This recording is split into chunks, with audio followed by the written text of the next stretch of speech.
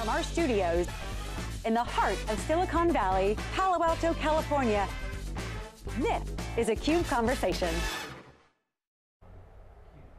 Hey, welcome back everybody. Jeff Frick here with theCUBE. We're in our Palo Alto studios today for a CUBE Conversation, a little bit of a break from the road. We'd like to have guests come into the Palo Alto studio and have a little bit calmer conversation without all the buzz of the show. And we're excited to have a return guest. She hasn't been on for like 2.5 years, which I find extremely hard to believe. It's been too long. Marie Hattar, she's the CMO of Keysight Technologies. Marie, great to see you. Wonderful to see you again. Yeah, so last time we had you on, I had to look it up. It was October 2016, and you were the CMO of Ixia, which is a little bit different, but really not that different. Tell us how you got from Ixia to Keysight. So Keysight Technologies acquired Ixia, and I was fortunate enough to be chosen to be the CMO for Keysight Technologies. So it was a great evolution, both for me personally and professionally. Right, and very kind of similar product and solutions portfolio, bigger obviously than what you were doing at Ixia, but for people that aren't familiar with Keysight, give them kind of the quick overview. Sure, so Ixia served two audiences. They really targeted the QA engineer as well as the IT infrastructure. And Keysight actually targets, I would say, the design engineer, the manufacturing engineer. Part of the Ixia business, which is very closely aligned to Keysight's, is in the test and measurement space. So Keysight's technologies really help any electrical engineer develop and innovate and bring products to market that basically have an electric signal going through them. What Keysight delivers are things like oscilloscopes, network analyzers, power supplies, signal generators, and anything in terms of the test and measurement. Right. Of design of electronics. So you guys, and the company's been around for a while, it's $4 billion in revenue, so you guys are basically testing and measuring pretty much everything, right? This, as you say, has an electronic signal go through it. We have a broad area that we cover, and we also have a very, very long history in terms of being in this space. Our heritage started off as the original Hewlett-Packard, evolved into Agilent, and Keysight was spun out about 4 or 5 years ago as an independent company. And we're doing really well in terms of raising our awareness and visibility of a new name, because anytime you change names, you have to re-educate the market that, hey, this is us, you've worked with us for a very long time, and we continue to be leaders in this space. Right, good opportunity for you though, right? That's what they get good CMOs for. I love marketing, so it's great. So the cool thing is, not only are you working with stuff that's shipping today, but you guys have good visibility into the future, and as we talk about all the time, there's some really massive mega trends that are coming down the pike that we'd love to kind of get your thoughts off. One of them is 5G, and World Congress was just a couple weeks ago. I think you were also at RSA. 5G has been getting talked about for a while, but it's coming, and we see more and more parts. I think there's actually been a couple of handsets delivered. You probably know way more than I and towers. So I wonder if you can explain to people a little bit about 5G, when you think about 5G and the potential, because I don't think many people know much beyond kind of the buzzword that it's bigger, faster, stronger, but it's a pretty significant leap over the current LTE. It's truly a revolutionary and disruptive technology, and it enables so much more than what's available today, which has really been what I would call incremental evolution. With 5G, it's truly transformative because it, in addition to faster, it is going into spectrum that was traditionally reserved for defense organizations, getting into millimeter wave. So it really changes the technology that we're all used to with the big cell towers. 5G uses much smaller antennas and multiple antennas that actually sit on buildings. It's, in terms of, because you're using millimeter wave, it doesn't travel as long distances as what you have with LTE, which is sub 6 gigahertz. That's all on the technology front. what's really amazing about 5G is it has capabilities such as ultra low latency, and it's supposed to consume a lot less power. So you could almost see it as really disrupting and transforming everything and how we think about everything, whether it's enabling the car of the future and autonomous driving, because now all of a sudden your car can actually communicate to everything with vehicle to everything communication or cellular vehicle to everything communications. You can think about it as a way that it's transforming IoT and the evolution of everything that's happening in IoT. Right. So yes, it's bigger, faster, better, much more reliable, much more lower latency, and for those of us who care a lot about sustainability, it's supposed to also deliver much lower power consumption. Right. Just interesting, right? Because LTE was, I think, kind of the first step into real data space, and people figured out that we're using our phones for a lot more than talk. In fact, the data transmission rates are way higher than the voice. Of course, all voice over IP, and people watch football on their TVs, or on their screens, which is unimaginable a couple of years ago. But in 5G, now that's really not necessarily optimized for, but really an enabler for, as you said, IoT and kind of this next level of, kind of machine-to-machine communication. It's not just me texting you with a data input, but more of these super high fast, really require low latency applications in this IoT and the industrial IoT world that everybody's so psyched about. It can't happen without this type of technology. It really can't. I mean, the whole industry 4.0, anything in terms of manufacturing and robotics and real-time communication that can happen in that, if you think about a lot of the cars that are out there, if you look at Tesla, they're doing ongoing updates and ongoing communications with all their cars all the time. And so something like 5G enables even a higher degree of communication and understanding of what's going on with the vehicle. And as you get into more of autonomous vehicles, understanding what all the sensors and the radar in the car is seeing, basically communicating that to what's happening with edge computing, having all of that processing happen there and being able to send that back and be able to adapt to the environment's going to be pretty significant and revolutionary. I mean, I think in every area, this new technology in some ways, just in terms of what it opens up, will enable us to think of really transformative and disruptive ways of how we do things. Right. And it does require going along for the ride, investing early, understanding what it means. And I would say it crosses so many vertical industries. Right. We definitely have to have lunch with you and Sandra Rivera from Intel. It would be a really, really fun lunch. But one of the things you touched on with I don't think people really appreciate is this kind of new age of connected device. And clearly Tesla's an easy example, right? It checks in every night. But as we see more and more devices being connected kind of back to the mothership, and the ability for a maker of something to actually know now how are people using it. It's not just I build it, I ship it to my distributor, and maybe I'll get a few back every now and then, and we can take it apart and see how people used it. But just the whole kind of product management life cycle, when you've got connected devices that actually report home into how they're actually being used and how people are using them, is such a transformational both relationship between the user and the device, but now the device back to the manufacturer that they never used to have before.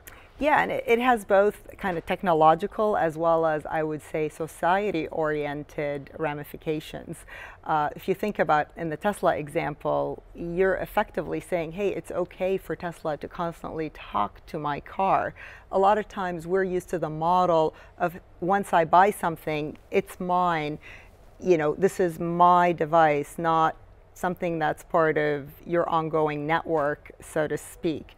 And so with a lot of these evolutions that are going on, there's going to be both a capability shift in terms of what we can enable, but there's also going to come with it somewhat of a society shift of what's now accessed about you. So for example, with IoT, if you choose to move towards this concept of body area networks and having sensors all over you or potentially even embedded in you, how that is being leveraged to provide you information, how do you protect that from a security standpoint, from someone tapping into that to abuse that information. So a lot of those topics were really big topics at Mobile World Congress in terms of the coming of 5G and just even kind of the completion of the standard, because it's not yet fully ratified yet. Right. So there's ongoing evolutions in that. There's obviously a lot of hype out there on this. We are very much involved with the whole ecosystem that's involved in 5G, all the way from chipsets to the devices, to the networks that carry them, sort of looking at the whole end-to-end ecosystem, to the antennas, you name it, to the base stations. We're involved in that whole ecosystem. And we, as Keysight, we actually have to get in really early, because all of those innovators are depending on our technology to test and validate that it will perform as expected. Right, because you're working with all those pieces of electronics in that whole system. Yeah. Well, Mobile World Congress is interesting. Last week or the week before was RSA, and a lot of the things you're talking about, I would argue, are probably going to be more important on the RSA type of kind of view of the world versus the Mobile World Congress, assuming you get everything to work, which I'm sure everybody will. But kind of the legal ramifications and the moral ramifications and the data privacy ramifications when there is so many more connected devices. And as you said, body area network, right now it's my heart rate. I went to an interesting Wall Street Journal conference where people can sell back their 23andMe genomic data back into a pool for researchers who are looking for certain profiles so they can do their clinical trials. And that's basically an electronic representation of literally who you are. And so again, I think you touch on a lot of really important points, that it's the security and data privacy and the moral issues around how that's used, treated, stored, protected are going to be the bigger issues as we just get more and more of these things becoming really it's software and data, which we see in the products. Tesla's a lot more software than it is a car, and that's why they can do updates all the time and keep updating the features. Well, even in our business, we're becoming much more of a software-oriented business in terms of our test and measurement and how we look at the whole design workflow end to end. So in many ways, everything is becoming software. Right. Just because if you think about this concept of the digitization that's going on of everything, there's a lot of discussions about this concept of digital twins, where there's enough information derived from something physical that you can essentially replicate the digital twin, and you can do the simulations. And in what you're describing, basically you could potentially have it model and represent whether it's a robotic process or a car process, and anticipate, hey, this is time when this is going to wear down, this is what I'm seeing out there, and it almost becomes predictive in terms of what's going on in the real world. So it's really exciting stuff, and it's wonderful to be at the cusp of this. Going to RSA, I agree with you, all of those topics were front and center. Very important to understand and have the visibility in terms of a lot of these 5G networks. There's so much throughput going in. How do you, let's say you're a service provider and you want to offer this service, how do you actually measure and have visibility in terms of really that is the service that you're offering? So there's a lot of discussion in terms of providing that visibility and that security in terms of for those types of customers. Right. It's funny, we've done a lot of stuff with GE and back with the software group with Bill Rue and team, and they've talked about, GE talks about digital twins a lot in the context of the industrial products that they build, whether it's a turbine engine or whatever, to the point that you said, so you can do testing and you can do maintenance scheduling and all this other stuff. What was weird at the Wall Street Journal conferences, they're talking about digital twins for people.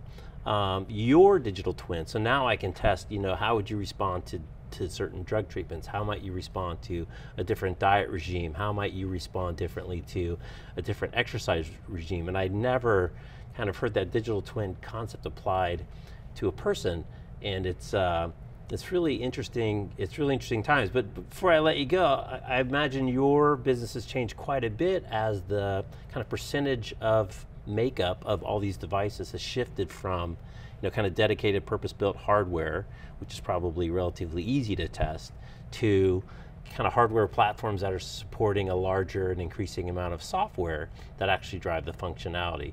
Must be good for your business because I'm sure the testing has got to be much more complex, not to mention people are pushing updates all of the time. Really different model than just testing a box. Well, it has changed, and actually what's, when I talk to our customers, their goal is to innovate and bring their products to market faster, and as a company that supports them, our goal is to accelerate their innovation. And a lot of times it's how do you share the information as it's going from the design engineer to the quality and test to then go to manufacturing, because a designer will build his product and then he'll send it off and say, okay, I'm kind of done. How do you then make sure that at every cog of the wheel you're basically able to share back what his expectation were when he was building it in a CAD system versus what they're actually seeing when they test the real life product versus what they actually see when they're manufacturing and applying the same tests. So having that consistent software, which at Keysight we call Pathwave, it really allows that acceleration and the sharing across all of those different groups so that you can optimize the flow, so to speak, of your design.